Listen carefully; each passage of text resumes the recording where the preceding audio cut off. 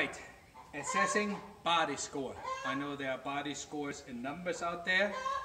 That is for the inexperienced. I'm going to demonstrate a better way to assess whether or not a lamb is in good body condition and is ready to be butchered. Okay, I might feel a little dirty, a little sweaty, but I do promise I brushed my teeth this morning. Now, you take the lamb, you put your hand on it, and you move it back and forth. And what you want to feel is a kind of a wobbly, kind of fat kind of feeling, almost like it's a little bit wet. And when you put enough pressure on it, you do feel the spine and the bones, but you do not feel them sticking out. This one here is in not such good shape.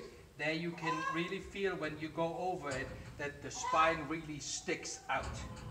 Now, if you have no idea how that feels or not, and if you are not the slimmest like me, just do it by yourself. Just feel it. That kind of, you feel that fat feels different than when you have a skinny